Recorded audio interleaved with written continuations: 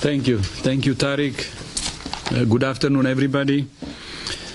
In the past 2 weeks, the number of cases of COVID-19 outside China has increased 13-fold, and the number of affected countries has tripled.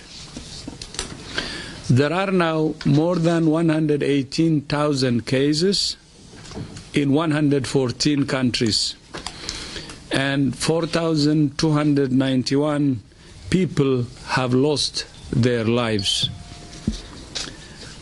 Thousands more are fighting for their lives in hospitals. In the days and weeks ahead, we expect to see the number of cases, the number of deaths, and the number of affected countries climb even higher.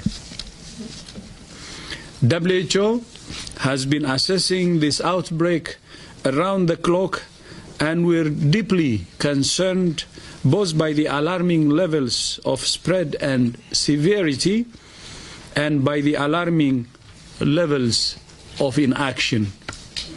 We have therefore made the assessment that COVID-19 can be characterized as a pandemic. Pandemic is not a word to use lightly or carelessly. It's a word that, if misused, can cause unreasonable fear or unjustified acceptance that the fight is over, leading to unnecessary suffering and death.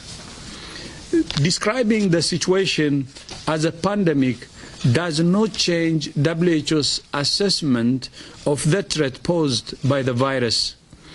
It doesn't change what WHO is doing, and it doesn't change what countries should do.